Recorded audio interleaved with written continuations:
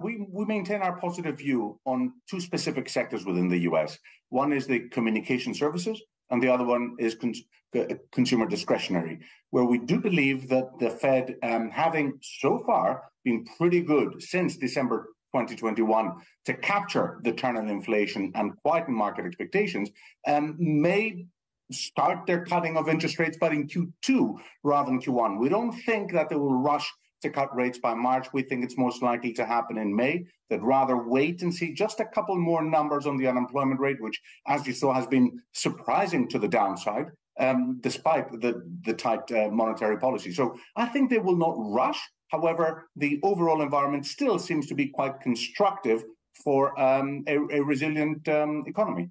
Thanos, how bumpy is it going to get, though, to that rate cutting scenario? Because at this point, we've responded to a Fed pivot. But is there going to be bad data for us to try and weather? Is it going to be a market that responds to positive messages around rate cuts? I mean, how do you think that sentiment plays out over the next few months in 2024? I think that's a great question, Karen, and I should have addressed it earlier. The key point for us, and where we sort of disagree, if you like, with the markets, is not about the when. We do see that if the underlying inflationary pressures are contained and unemployment remains relatively stable, we can see a cut because we are in super tight territory. What we don't agree with the markets is the extent of rate cuts by year end next year. So we don't see 150 basis points of rate cuts in 12 months' time. Why? Because this would assume one of two scenarios. Number one, it would assume a hard landing, which we don't see happening.